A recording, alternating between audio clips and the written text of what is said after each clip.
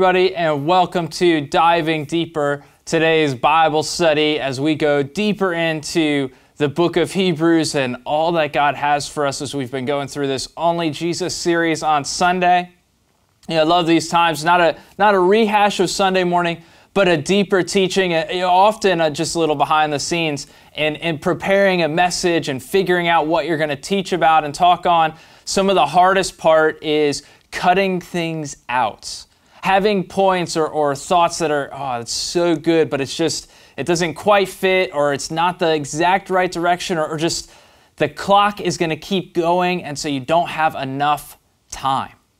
And so that's what we love about these Diving Deeper sessions, is that it's not just a rehash of what we talked about Sunday. It's not like we're just going to keep on redoing this. Instead, it's actually something completely different and really usually something we really wanted to get to talk about on Sunday, but we didn't get to. We couldn't make it happen. And so I don't know what that is for tonight, but I'm sure that Pastor Kim, Pastor Jamie have got some great stuff carried in for us tonight, and I am so excited for you to get to hear it and receive it. So it's going to be great. It's our Bible study, Diving Deeper, and we are so glad that you are here. And just so you know, a few things that are coming up. We have got our Thursday night drive-through dinner church. So we'd love to invite you out if you haven't been serving yet, but you're going a little stir-crazy, ready to kind of get back engaged, but want to know that what you're doing is really worth it. It is really worth it to join us on a Thursday night because there is so much good stuff going on. You were here from about 2 to 6 serving. We're cooking meals. We're giving out free hot meals, free frozen meals so that people not only get one meal, but a second meal and groceries that they can get. So there's lots of ways that you can be engaged in serving our city, and we would love to invite you to join us. Tomorrow, come out anytime between 2 and 6, or give us a call at the office, or comment here in the video. Let us know, and we'll make sure we've got space for you. It is a great way to serve and be with us.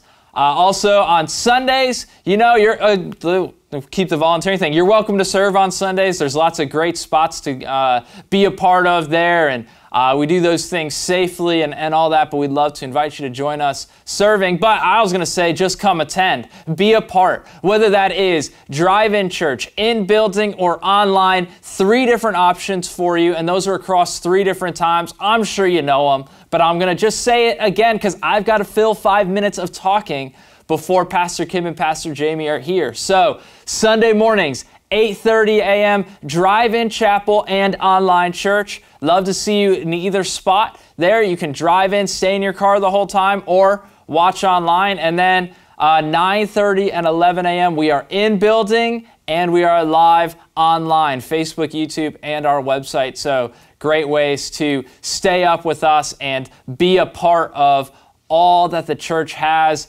going on and everything that we're doing. So we'd love to invite you to make sure you're there with us on Sunday as well. I will give you a little hint beforehand. Zach, what day is today? Wednesday, and what are we doing? Bible study. Bible study. That's what you're doing. I'm not here right now. I filmed this early. I am out of town because today, it's my birthday. So, Zach, your birthday was a few weeks ago. I got you some cookies. Yeah. You have nothing. No. Nothing! Come on now. So, Zach is in the comments. Make him work. Say hey. Yell at him for being mean to me since I'm out of town. Not giving me anything for my birthday. No, I don't care. We're filming this like 2 weeks in advance, and I told him nothing was about this, so it's all good. Hey, welcome to Diving Deeper Bible Study. Those of you who have just joined us, Pastor Kim and Pastor Jamie are going to be here shortly. We got about 30 seconds till we start, so go quick, run, jump over the couch, do what you got to do. Grab a journal, grab a notebook, don't forget the pen. Grab a refill on your coffee or Coke or whatever you're doing to have a drink while we're doing this. But we want to be able to be focused and with our pastors because they're going to bring you some great teaching right now. I'm so excited for you to get to hear from them, receive from them, because they have spent time planning and pouring into this, and you're going to be really blessed. So have a great time. I hope you're enjoying our Hebrew series as much as we are. Kim's been pushing me for a long time, wanting to say, when are we going to do the book of Hebrews? When are we going to do the book of Hebrews? And I kind of just thought that was you being interested in it. But I think God was interested in it. Yeah. And it's really been challenging. We talked about the blood of Jesus. It doesn't get talked about much in churches. They shy away from it. We don't sing about it. I'm grateful Pastor Charles wrote a song about the blood of Jesus. And so, I just, we're not afraid to talk about the things that redeem us. How do you have faith and salvation without the blood of Jesus, our new covenant that we've talked about, that it's sealed, ratified in His blood. And so we've been talking about the new covenant and how Jesus, as the high priest, He has a brand new covenant that He's made with us, and then He's going to talk about, obviously the blood that we talked about, the new sacrifice that's fulfills all sacrifices. Now He's going to talk about a heavenly temple. He's going to contrast it, the writer of Hebrews, with the earthly tabernacle in the Old Testament. We're going to be in chapter 9. But, I know that you've always enjoyed that. It's always been. Yeah, I've loved the tabernacle. When I first got saved, it was like one of the first things I read about, and it was so neat to see that almost every part has a representation of Jesus. It's a type of Christ. It was God's way of showing what was coming and what was required of us and what was required of the Lord. And so I really loved, here's this big, huge tent out in the desert, with dark skins on it, but all the furniture inside and all the pieces inside all represented the things in the ministry of the Lord and the Father. And it's so exciting to read. Yeah, and yet you can read over it, miss it all, and just think, well, those are just different pieces of furniture and this history book. Just history book, and this is their ritual, but when you begin, and it's the same principle with the whole Old Testament, and this may help you as we study through the tabernacle, is that you can make these same applications to whether it's David killing a giant, and you see the power of Jesus overcoming giants, or Jericho, they marched around the walls. You begin to see Christ in everything in the Old Testament, because the New Testament that's the whole. The New Testament was in the Old in seed form, but it's been fully revealed, the Old Testament, by Jesus fulfilling every part of it. And so we're going to read in chapter 9, the book of Hebrews. Follow with me in verse 1. Now the first covenant had regulations for worship and also an earthly sanctuary, a tabernacle, which is a tent, big giant. We're not talking about the temple that was made later. This is the tent, animal skin, tabernacle that was set up. In the first room, there's these two different rooms inside the perimeter of this tabernacle. There's these two rooms. The first one had a lampstand and a table with consecrated bread. This is called the holy place. And behind the second curtain, so there's a curtain to enter the holy place, then there's a second curtain. It's often called the veil, and it will here in a minute. The second curtain on the other side was a room called the most holy place, or the Holy of Holies. Behind the second curtain was a room called the most holy place, which had the golden altar of incense and a gold-covered ark of the covenant. This ark contained the gold jar of manna, Aaron's staff that had budded, and the stone tablets of the covenant, the Ten Commandments. Verse 5, above the ark were the cherubim, they're angelic beings, cherubim of the glory, overshadowing this version calls it the atonement cover, or mercy seat is the literal translation. It's the gold lid of the ark, the mercy seat. And but we cannot discuss these things in detail now. When everything has been arranged like this, the priest entered regularly into the outer room to carry on their ministry. But only the high priest entered the inner, that Holy of Holies, and that was once a year, never without blood. That blood we've been talking about, that's represented, and all these sacrifices pointed to the one offering, which was Jesus. Never without blood, which he offered for himself and for the sins of the people, and had committed that they had committed in ignorance. The Holy Spirit was showing by this that the way into the most holy place had not yet been disclosed as long as the first tabernacle was standing. So why the tabernacle? Why do he could have used the temple, because these are people that were familiar with the temple, more permanent. Why do you think he picks the tabernacle to unpack kind of as a pattern or patterned upon the heavenly? So all these things we're going to look at are shadows or pictures of what is represented types, yeah. in the truth in heaven. Well, obviously, though, I think the main obvious thing is the fact that it was a dark tent. There was nothing glorious about looking at it. It wasn't like it was beautiful and polished and like shining, the other nations, like the other nations' shrines or the temples or whatever. And so that's just a clear picture, humble picture of what Christ came as our Lord. He came took on a body, which why would God, the God of the whole universe, the creator of the universe, take on an earthly, weak body? Which he called a tabernacle. In John 1:14, it says the Word was made flesh and dwelt or tabernacled among us. Yes. Basically, this tabernacle in the old is seen in the new, in the body of Jesus. That's a great. It's from the eye. You look at it. It's a tent. In the Old Testament. the Jewish people couldn't receive the Son of God due to the weakness and the frailty of They stumbled over it. They stumbled, over his how he showed up. This isn't what we were going to bow down to or what we thought was coming, our Messiah. And so God was making a clear representation back then. Because inside, on the outside, there were nothing to look at, but on the inside, there were these beautiful colors and majesty on the inside of the holy place and the Holy of Holies. But this tabernacle is also called the tent of meeting, because it's where they went to meet with God.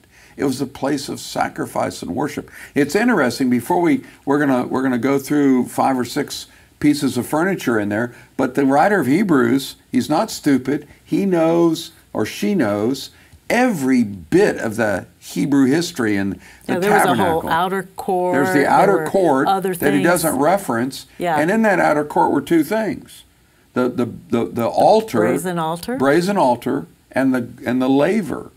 And the altar is where you washed with. The laver was where you did the washing and the cleansing, which is the purification. But first they would kill the animal. Yes. And they'd cook him on this big altar, and then they'd clean up. Then they would go into the holy place where you have the candle and the bread, the table, the incense in there, and then the Holy of Holies went in once a year. Why does he talk about?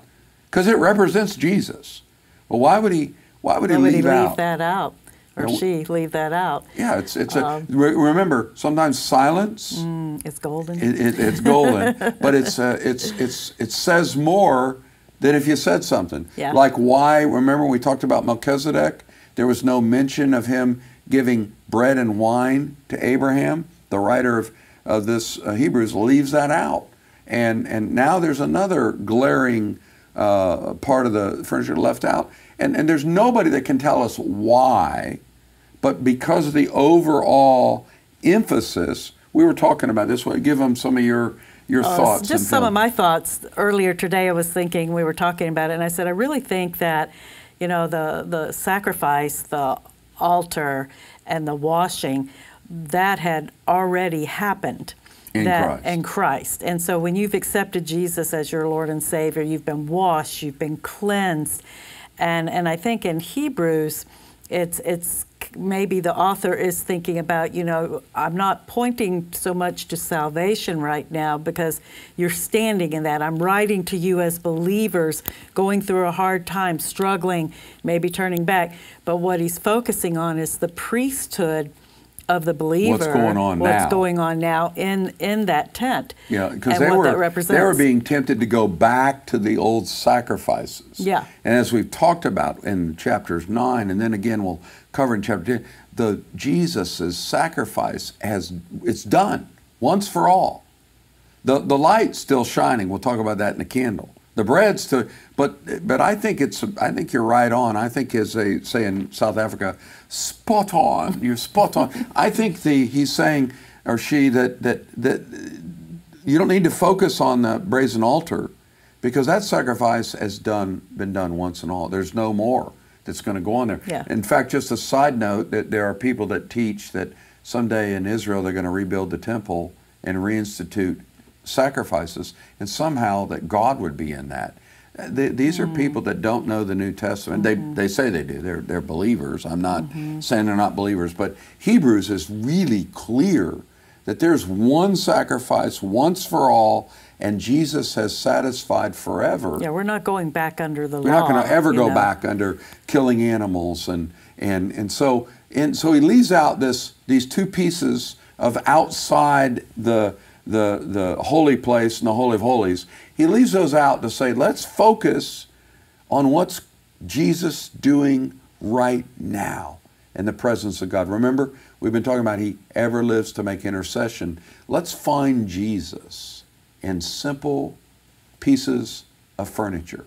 He starts, number one, in verse 2, the tabernacle set up, which let me just mention, I'm reminded the temple was stationary. Obviously it's permanent building till it was torn down. But the tabernacle moved.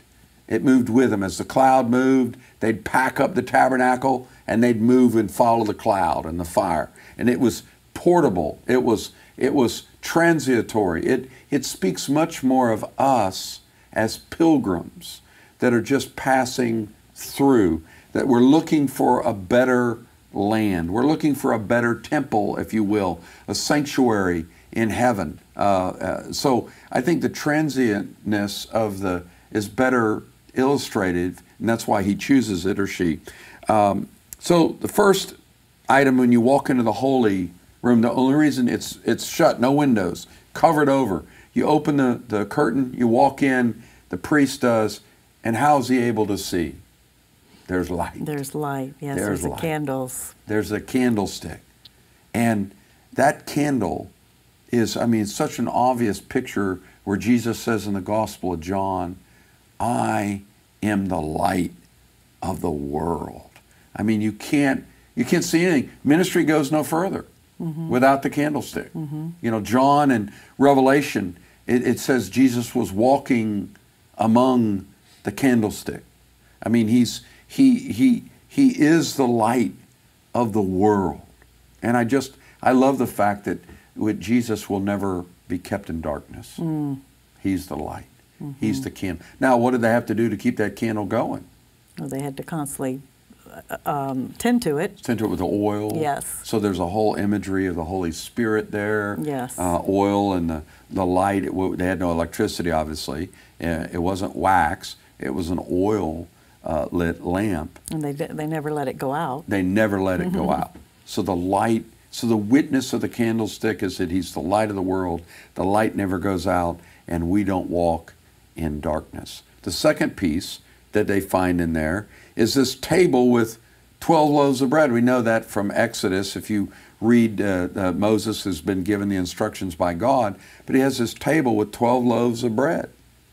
So what do you think of now at the table of it's called the showbread, or the bread of presence. The bread of life. The bread of life. And again, John, the gospel writer, brings out more than anybody. Jesus said, I'm the living bread. But what happened to that bread in there? That when the bread started getting a little older, the priests were allowed to eat it. They fed on it, which is another beautiful. But they had to eat it in the holy place. They couldn't take the bread out and go eat, somewhere. They had to eat the bread in His presence. In the presence of the Lord, yeah. What does that tell you? What does that draw you into about the Jesus? Word of God, Jesus, His Spirit, yes. Feeding on Him. Our life, yeah, sustaining. And what would it be like to eat the bread out of His presence? It would be tasteless. It's meant to be communion with Him, the bread of His presence. He's the living bread. We feed on Him not through the written Word, but through the living written Word. We feed on Him through God speaking to us. The light shines on the bread. The priest eats. They make new bread, 12 loaves, one for each tribe. They make new bread, fresh bread. You can imagine the smell. The aroma, yeah, it's probably wonderful. What do you think Jesus smells like? Whatever He smells like is something that would make us hungry for Him. Now, I love the smell of fresh.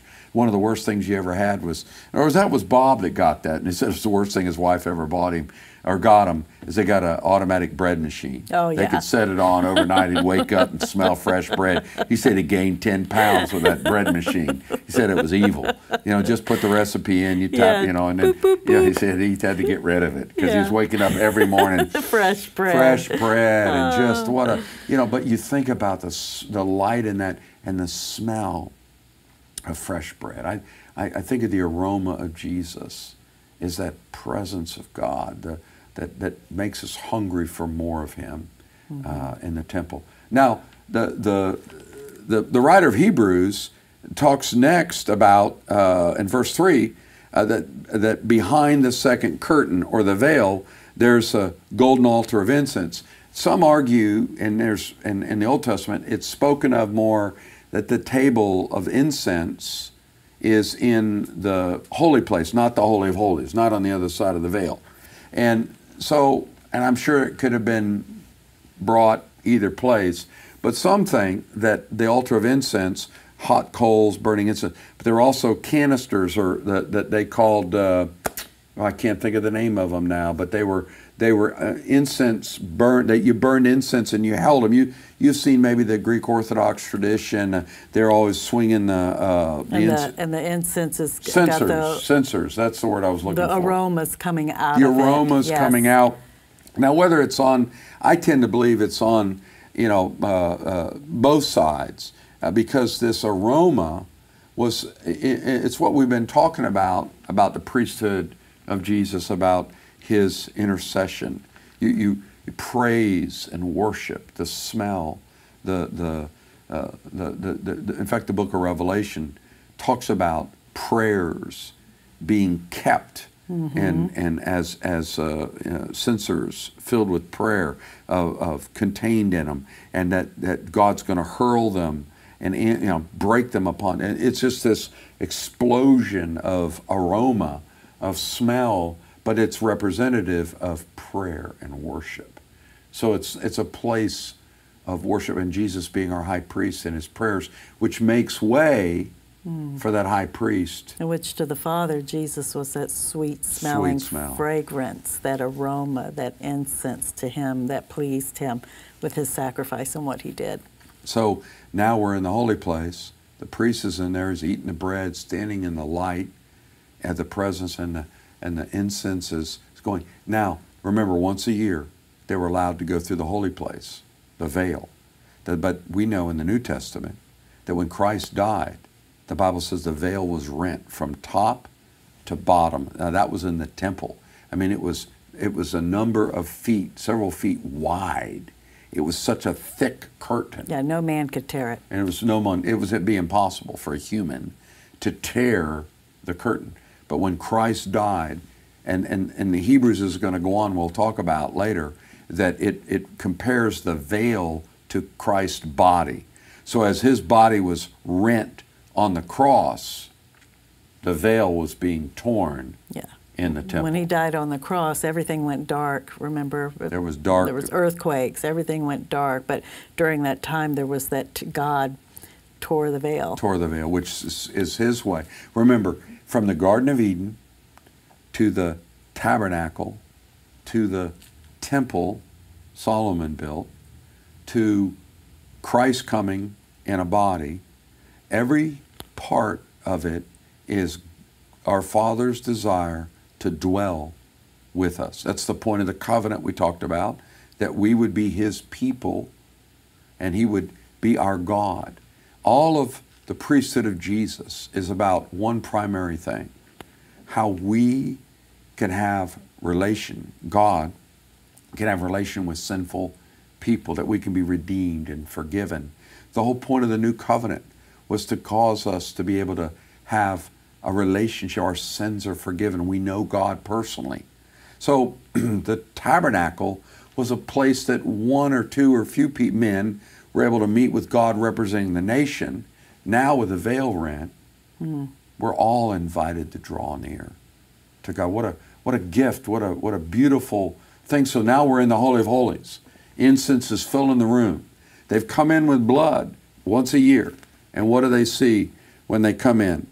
In verse 4, which had the golden altar of incense and the golden covered ark of the covenant. This ark contained the jar of manna, Aaron's rod, and tables of stone. And then these angelic beings called cherubim that were, most of you saw Raiders of the Lost Ark. Yeah. And they really did a good job. Yeah, that was probably pretty much what it was like. Yeah, in my mind, I don't think you could have displayed it anymore with the angels showing. They cover their faces. Cover their faces. So you've got this box that God would have, and it's got a gold lid called the mercy seat. This is the holiest. This is the, remember on Mother's Day, and you preached on Jesus, our great high priest, what was He seated upon? In Hebrews 4. The mercy seat? Yeah, He was seated on that throne called the throne of grace. Yes. And you're seeing this box that may seem, well, it's just a box, gold overlaid, and got stuff inside of it. It's got this, but you're looking at the throne of God. It's representative. It's representative of Jesus, who came. Yeah, if anybody walked in there other than a priest, they didn't live. They die. Yeah. Or if the priest screwed up. Yeah, he would die. He would die. They would have to get a new priest. Yeah. So it was just the fact of that place was just so holy with the presence of God, with that ark representing who He was. And we take it so flippantly. It's like, let's pray. Yeah, Jesus. Let's worship. Yeah, hallelujah. Oh, yeah. Let me sit my colleague. Yep. I'm at home watching online, and we're worshiping, and I've got checking my my Facebook and social media. I'm telling you, that's not how they worshipped in the Old Testament, and that's not how we should worship today. And I'm not saying we should have some bondage, heaviness, but no, but there was a holy reverence. There's take your shoes off. You're on holy ground. This is God. This is God. God's here. You're dealing with radioactive material. I mean, you're talking about. Yeah, there was no messing around playing. There was no we're gonna. One priest decided he'd burn his incense. He'd just burn it however he wanted. He made his own ingredients, and he got struck dead. And God said, no, you're going to do this exactly the way I tell you. Why was it so important? Because it represented Jesus. And they had to get it right. God had to share the standards, because everything we're looking at is pictures or types of what is in the spirit realm in heaven. There will be a place of worship and the presence of God. And He's going to bring that to earth and the new heavens and the new earth. But my favorite part of all, I love the bread, I love the candle, I love the prayer incense, I love the angels, the cherubim, I love the box and containing things of God's provision. But what I love the most, my favorite part, is the mercy seat. It's that gold, because the box inside represented man's sinfulness, broken commandments, rebellion against Aaron, that God had to let his rod bud, their bitterness about manna and God's provision. So inside that box represents our failure, our brokenness, our weaknesses, our inability to keep the covenant. But then there's the lid of gold. And what did He put on it? The blood. Nothing but the blood. They would take the blood and they would cover, of course they covered every article, but they put the blood on the mercy seat. And how does it, the NIV translate mercy seat here as the atonement cover, which is basically saying, translating mercy, is it's the place where God's mercy kisses His righteousness. Yeah. Justice and mercy are met. The blood covered the brokenness of man and redeems us. What difference does that make to us to worship, to know that Jesus is our mercy seat? He's that place where we can meet God in that righteousness and mercy kiss in Jesus. He's our mercy seat. He's the place we find grace. And I'm so grateful He didn't call this the judgment seat or the great white ark or the Hebrews 4 that Jesus, our great high priest who sits upon the throne of law. Well, it would have been, Yeah. had it not been for Jesus. Yeah. He met those qualifications. He met those standards for us. We could have never met them in, no matter how many priests there were, how many sacrifices, how many candles they lit, if it had not been for the blood of Jesus. That's why that blood was so important when it went in there, and it went in there the right way. And when they had that sacrifice that they would bring in, it had to be without blemish, with perfect, representing totally Jesus Christ, that there was perfection, no sin in Him. And that because of that, you get to come in to not just the outer court, not just the inner court, but the Holy of Holies. Where God is. The veil has been rent. Nothing, if you have Jesus Christ in your life, nothing can keep you. That's the very presence of God. And I think that's why He gives us the Holy Spirit. I think the Holy Spirit, I tend to think that candle was in there, the light was in there, representing, the completion of the Father, Son, and Holy Spirit. All three of them. You got the Father represented, and the blood of Jesus represented, the Spirit of God represented. They're all there. I mean, you can't if you'll reread in Exodus where God gives him all, and there's so much more detail. If you start seeing Jesus, it takes it from being, wow, they're building this, wow, boy, God sure seemed to worry about do this, do that. But once you start seeing Jesus, it just liberates. It becomes exciting reading, because when they get done setting up, when He ends Exodus and they set the tabernacle up, they get every furniture, they do everything, they do the sacrifice. The Bible says the glory of the Lord came in. The Shekinah glory. The word Shekinah means the dwelling presence of God. It's not just God's everywhere, yes, but He shows up sometimes. He's everywhere, but when He shows up, it's His Shekinah. It's the dwelling glory of God. He filled it. It was so thick that they couldn't even minister in there. Can you imagine that? Man, I mean, and we get taste of this when we worship. I'm glad to be part of a worshiping church. Yes. And I don't want to beat on anybody here, but I want to exhort you that whether you're online and worship, make it sacred. Put your, just make it a time where you engage, put your coffee down. Now there's a place for coffee, and I know you have quiet time, and I can drink coffee and have a quiet time with you. But there's a place where you put everything aside, and you worship this God that came to dwell, tabernacle among us. All this furniture was just draw us to Him, was to bring us closer to Him. So Jesus comes in a body that represents to bring us closer to God. And then there's this spiritual temple in heaven that God dwells in. And I don't know, but we get to go into His presence there. I can't imagine what that's going to be like.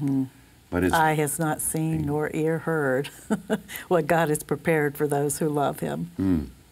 He's amazing that He could take something as simple as a piece of bread and reflect Himself in it, or an incense, or so know that God wants to dwell with you. That's the message of the tabernacle. That's the message of the new covenant. That's the message of Jesus as our high priest. that God wants to draw near to you, and He wants you to draw near to Him. But let's don't take it lightly. That doesn't mean you overwhelm and you get all bound up and you can't enjoy God. And remember, what can wash away my sins? Nothing but the blood of Jesus. I don't enter in because I'm a good man. I enter in because of the good blood of Jesus, His sacrifice. He's paid the price. That mercy seat is covered. The broken laws have been washed. He's redeemed us. The blood on that gold seat has given us peace with God, access to God. God is satisfied. He's satisfied. And actually, that's one of the words for mercy seat, that it has the implication of propitiation. It's a big word that it's that God's justice has been appeased. It's been satisfied. Yeah. So God, it's not that there wasn't justice. Yes. But it justice was done through Christ. Right. But it was satisfied through His sacrifice. He couldn't forgive without a sacrifice. No. And He couldn't forgive without perfect. People don't often think about that or know that. He's just supposed to be a loving God. And can He just say, why I can't forgive He just you? love everybody and forgive everybody? And it's wonderful because He's God. And He's just. He's just. He required a sacrifice, and you and I can't provide that. None of the animals were good enough. No. There would be rivers of blood would never have been enough. It took His perfect Son. But because He loved us so much, that's why He provided that, so that we could. He really loved us so much that He gave His Son, that we could be with Him and dwell with Him for all eternity. Right. That blows my mind that He even wants to. He But wants to meet us. Not only does He want to, but He provided a way. And that Jesus was willing to do that for sinful man that spit upon Him and mocked Him. God is good. Yes. Well, take us into the holy place and let's praise Him and pray and thank God for this time and journeying through the tabernacle. Yes.